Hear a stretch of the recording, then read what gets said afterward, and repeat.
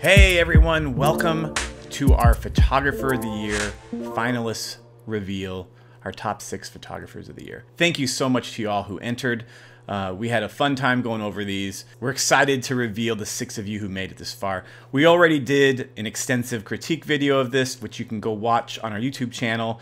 For right now, I'm just going to jump right in to revealing our top 6 finalists. Here we go. Our first one, Vianney Rudent, who took most of these photos, if not all of them, in southern France. A wonderful, wonderful collection. We talked about all of these on our last video, but technically wise, editing wise, just really, really amazing work. The 3 water spouts, especially unique. This one with the island, with the water around it and the distant lightning bolt. A very, very awesome collection, Vianney. Thank you so much for entering. Congratulations for making our top 6. Next one, David Baxter III. A fantastic year of chasing for David. Saw some amazing storms, obviously, from his portfolio, with a really, really wonderful shot that we loved as pretty much our favorite, with this lightning bolt down the middle of the road. A wonderful composition, a wonderful moment of getting lucky, but also being in the right position to plan for the shot. Very, very fun portfolio. Thank you, David, for entering. Congrats on making our top 6.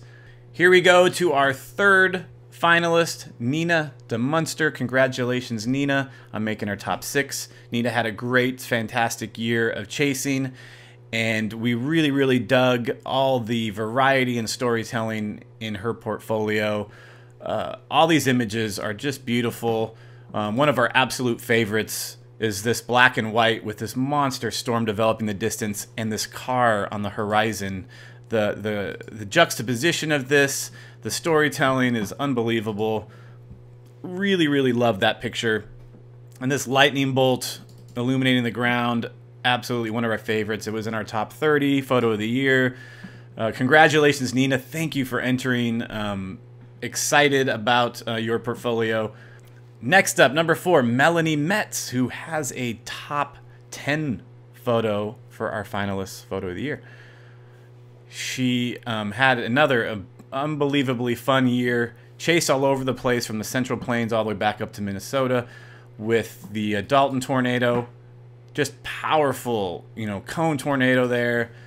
Great photos. Tasteful edits. Love this edit of the Arnold Supercell. Fantastic, fantastic work. Melanie, congratulations on making our top 6. And next up, number 5, Tim Baca. We just love Tim's portfolio. A great variety of images and compositions. Long exposures with light trails, looking for beautiful foreground elements. This tractor equipment foreground, different kinds of scenes, from a Mattis to lightning to shelf clouds to old barns, finding unique foregrounds like this one we really, really loved, which none of us knew what it was or know what it is still, but an unreal foreground that I'd like to see out there.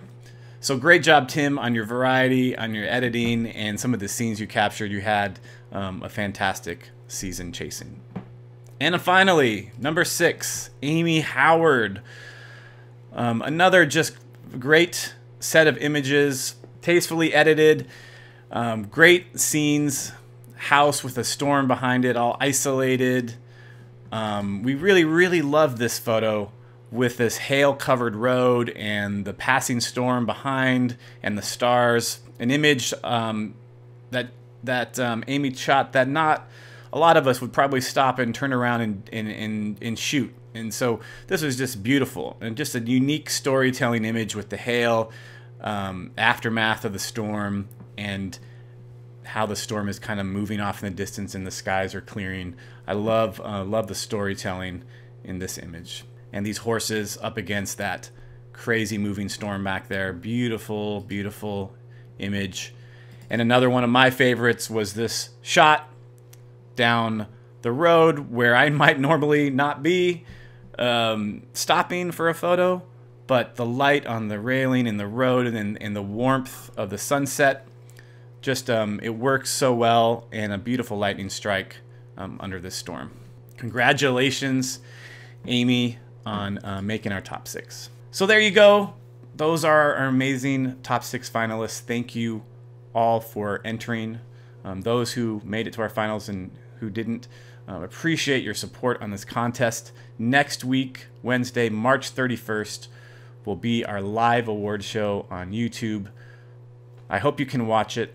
We will be revealing our top 3 winners of Photographer of the Year, and of course our winner.